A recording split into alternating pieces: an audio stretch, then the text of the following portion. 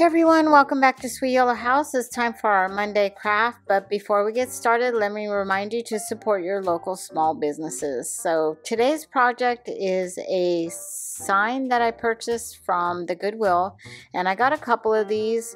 So I just decided that I wanted to make a sign for a business here. So I'm going to start off by removing some of the elements that are attached to this, like the finials and the rope that's on here. It's like a little, I don't know, tassel type rope there. So I just used my staple remover and a pair of pliers, and I got that taken off. I grabbed my DIY paint in cake batter, and I'm going to put this in a separate cup, and I'm going to add some water to this just to thin it out slightly. And I'm going to start off with a base coat on the sign here. As you can see, as I'm painting here, that the background color is kind of showing through there, so I'm going to have to do a couple of coats on this.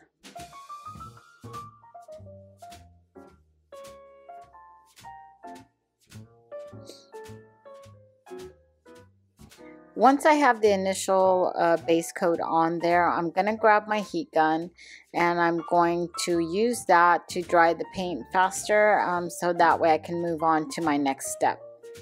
I grab a piece of spare foam that I got from packaging from something else. I'm going to put the finials in there. I'm gonna then use that to hold the finials up, and I grab some little black dress, and I'm gonna put a coat of little black dress on the finials and also on the top of the sign.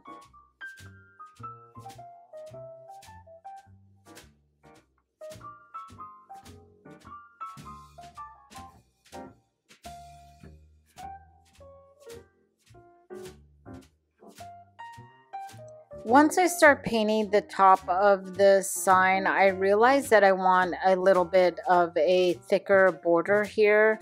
So I'm just grabbing my painter's tape, and I'm going to mark off a section here and run the painter's tape across the two measured out sections to get a even space marked off here. So what I'm going to do is then use that tape and start painting that section off.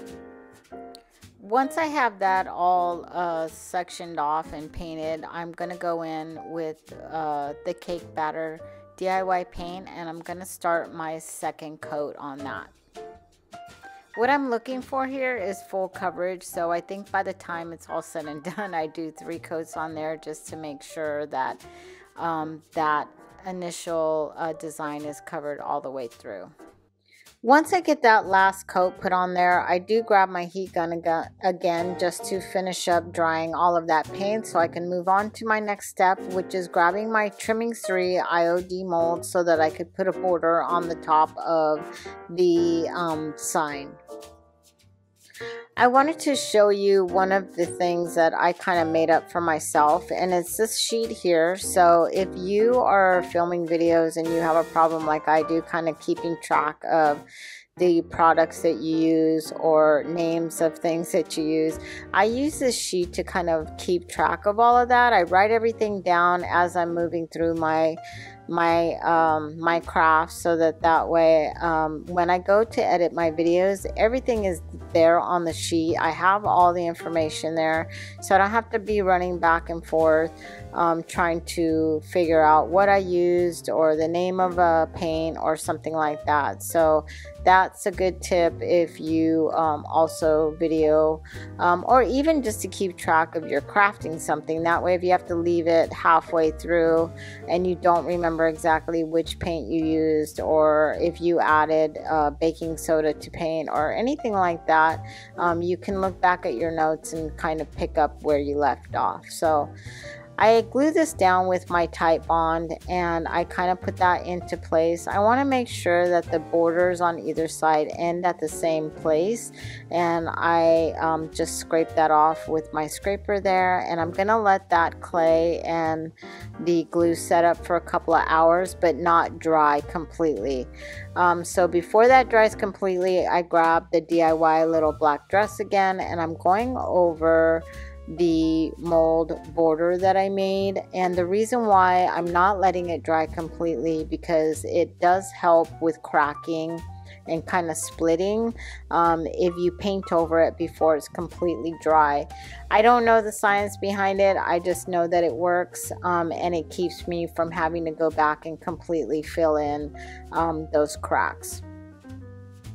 So when I have that done, I'm letting that dry, but I'm going to go in and I'm going to grab a couple of different molds, the olive crest, the anthus, and also the rosette mold.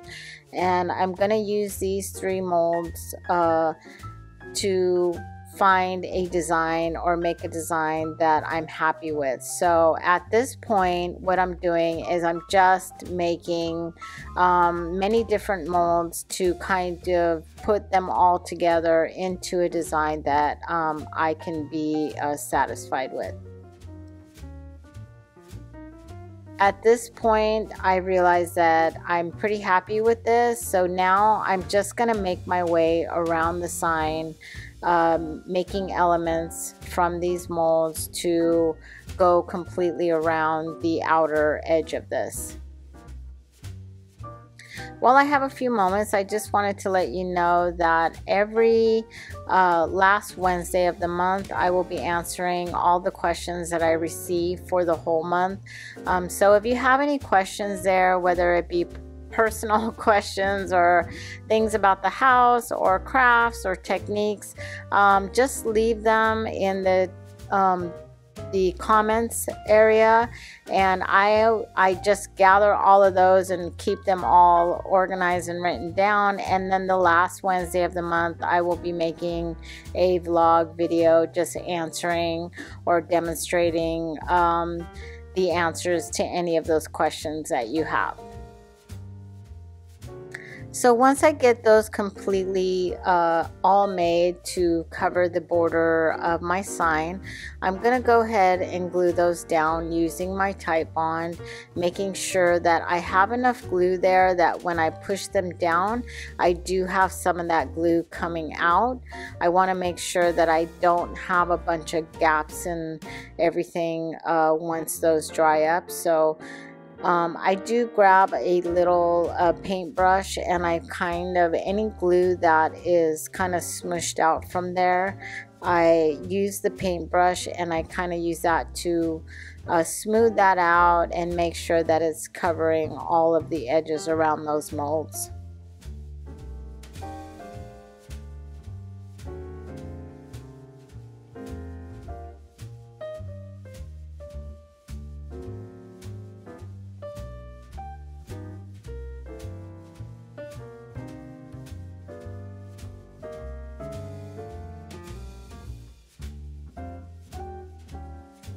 I just wanted to take the opportunity to remind you all about shopping local and supporting your local small businesses.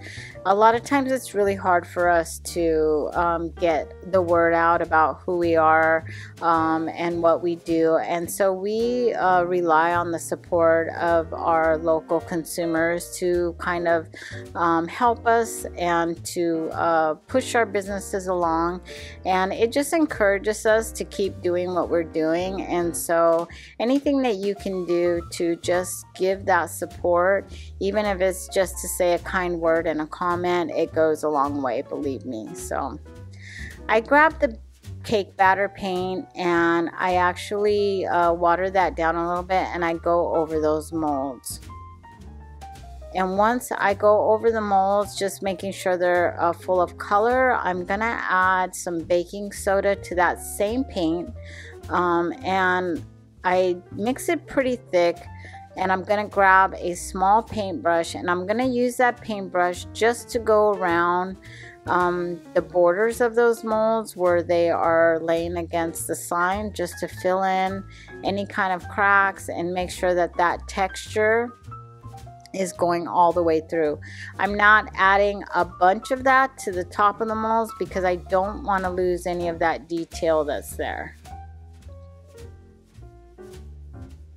Once I get all of the borders of those molds covered, I then grab a bigger paintbrush and I'm going over the center part of the sign in an X type of motion, and I'm making sure that I'm adding a lot of texture, a lot of layers.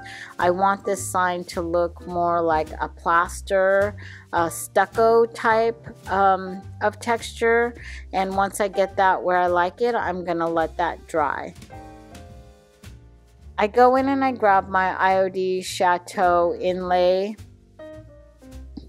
paint sheets, and I'm gonna cut off the border so that I can meet that design together and it all lines up really well.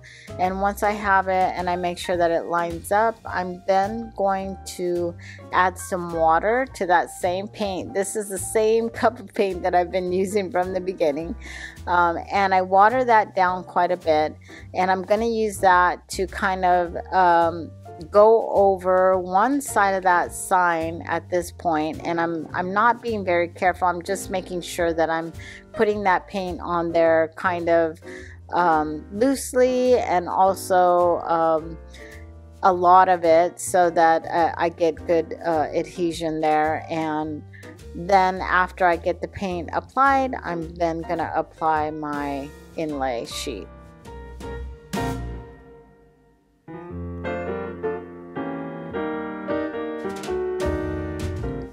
Just to remind you that this is supposed to look very rustic, so you're not going for perfection here. Well, I'm not going for perfection here. If that's what you're going for, then you might want to be a little more careful than what I'm doing here. But once I get that inlay sheet down, I'm then misting it pretty heavily, and I'm using a damp paper towel to push that inlay down onto the sign. I want to make sure that I'm misting it especially heavy over where the molds are, so I can get a good contact from the inlay on top of the molds. I then proceed to do the same procedure to the other side of the sign. Misting is probably one of the most important tips that I can tell you here, especially if you're not applying that to a flat surface, if you have molds here like I'm doing, because it just kind of helps put that wrap that paper around the molds. It gives it kind of like that a little bit of stretch that you need to make sure that you can push it down around the molds. So once I get that where I want it, I let it dry overnight, and this is me going back in the next day when it's dry and remisting to pull that inlay paper off. If you find that you're having resistance to that, mist it a little more, and then go ahead and proceed to pull that away.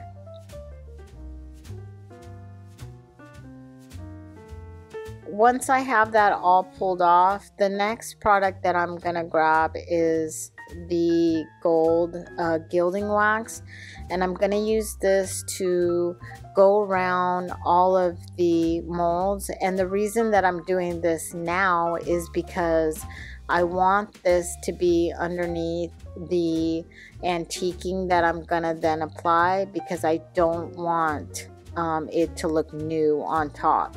So once I have that applied, I grab my heat gun, and I'm kind of trying to just force some more cracks and texture with the heat gun, and to dry that up.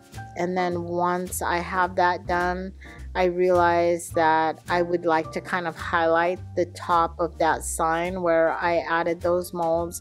And so I just use my finger and I start to apply some of that gilding wax to the top there.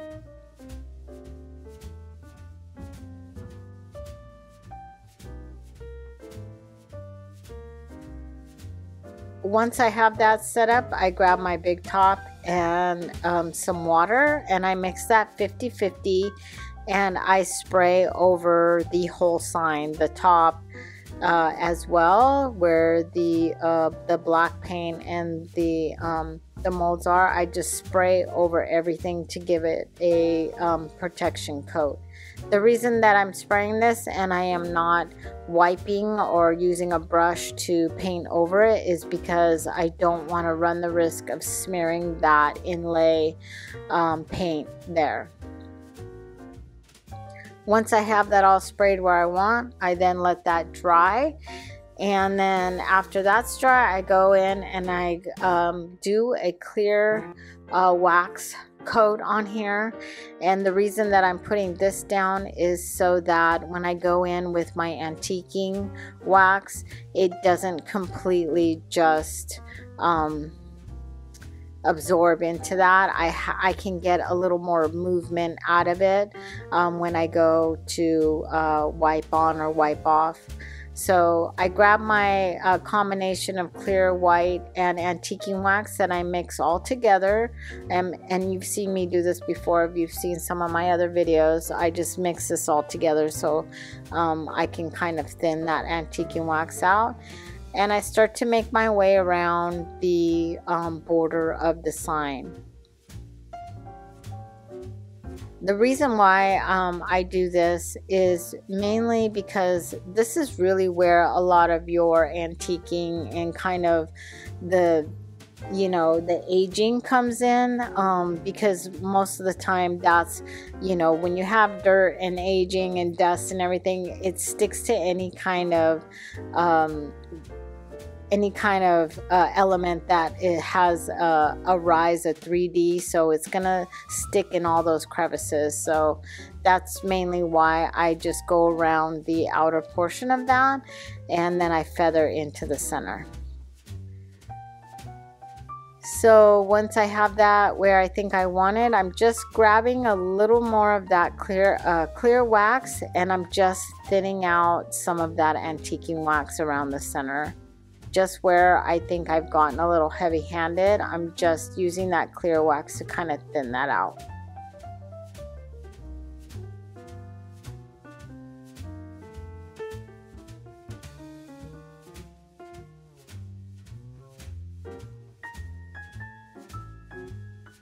Next, I'm grabbing my DIY dark wax, and this is more of a pasty wax. It's a lot thicker than the one that I used before, and a really soft brush.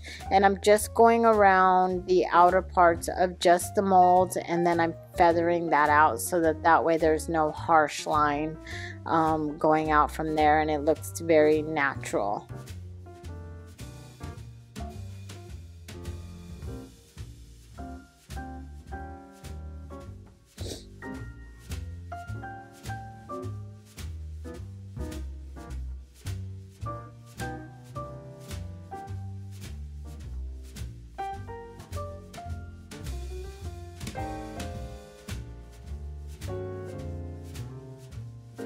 Once I'm happy with that, I go ahead and let that wax set up overnight so everything's nice and dry. I grab my IOD typesetting stamp set, and now I'm gonna press some numbers and a street address in here so that it looks like an old sign off of an old building.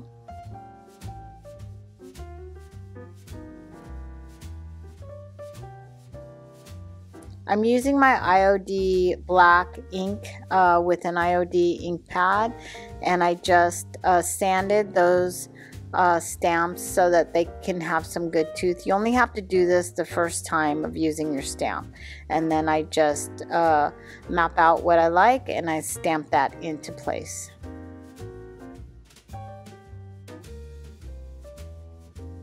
Hopefully you guys have enjoyed my video. Thank you so much for sticking with me and spending your time with me. I really do appreciate it. We've had a rough couple of weeks with the flooding and stuff, is why I didn't put out a video last Monday. But we are back on track and in for some better weather. So we're looking forward to kind of just keep going. So we will see you next time.